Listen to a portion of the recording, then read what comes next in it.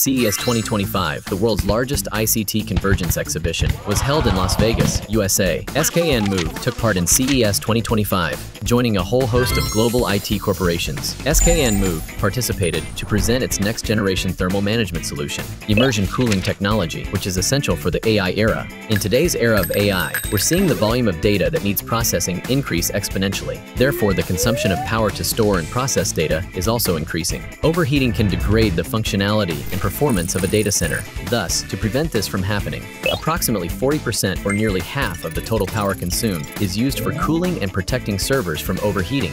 With power demand skyrocketing every year, immersion cooling technology is becoming absolutely essential to address this challenge. SKenmove's immersion cooling technology involves directly immersing electronic equipment that produces heat into thermal fluids, which made of premium base oil to cool it down. Compared to the traditional air cooling method, which cools using air, and the water cooling method, which cools heat indirectly using water, immersion cooling is more efficient in terms of cooling as it reduces the power used for cooling, and it can improve the overall power consumption at data centers as well. Not only that, by removing heat, dust, and moisture from server hardware, it offers the benefit of reducing the risk of failure and extending the lifespan of equipment.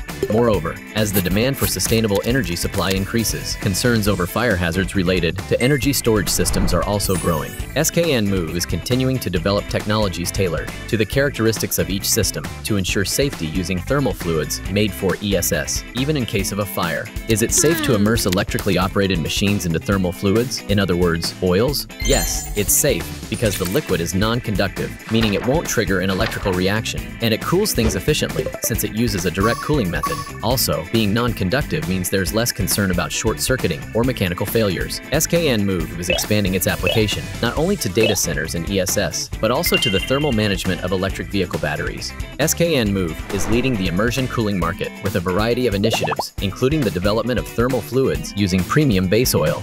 We look forward to your continued interest and support as SKenmove evolves into an energy-saving company. We'll return next time with an even more exciting topic. Thank you for watching Enmove Times.